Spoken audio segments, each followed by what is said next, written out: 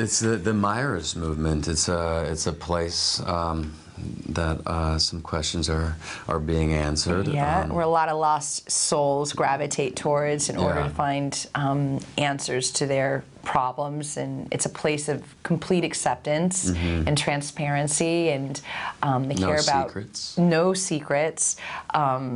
No secrets, and some secrets, a few here and there, and it's a really cool religion, movement, cult. We're kind of perceived within the community and the world as a cult, but we perceive ourselves as a movement, and it explores all these different ideas about various religions and faiths, and it's very, very cool.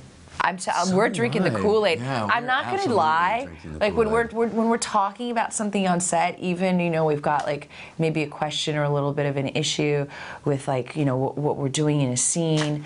I will turn to Aaron and say, okay, I need to unburden.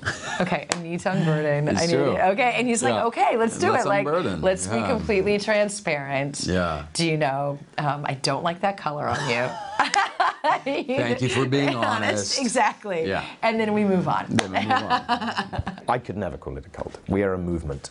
I think that's relevant, and that's in a way the core of the show, is that I can imagine a show in which we just tried to make a terrible, awful cult, but the approach that we have is nobody thinks or knows that they're in a cult. They're people are there with sincerity and passion for kind of spiritual seeking. Our founding myth or legend or story, I guess, is that Dr. Stephen Meyer in Cusco in Peru in 1974 was ascended one of the mountains there, and having been kind of searching for some kind of spiritual truth, saw a great burning ladder which he was able to ascend, and then received a kind of vision, of environmental calamity and disaster, essentially the end of the world, and then received a second vision of a beautiful garden. And so what he's been preaching since then is that by ascending the rungs of the movement, as he's referred to, which are his writings, and subsequently by studying his writings and ascending, you can prepare yourself to be spared from this inevitable apocalyptic disaster. The most mainstream religions also believe in some form of doomsday.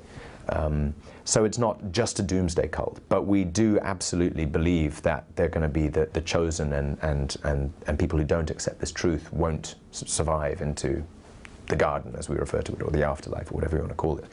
And we have a very complicated relationship with the outside world, like I think all these movements do. We're pretty wary of it. The boundaries are up, but at the same time, of course, we want more people to join us for sincere reasons. Like, you can be saved.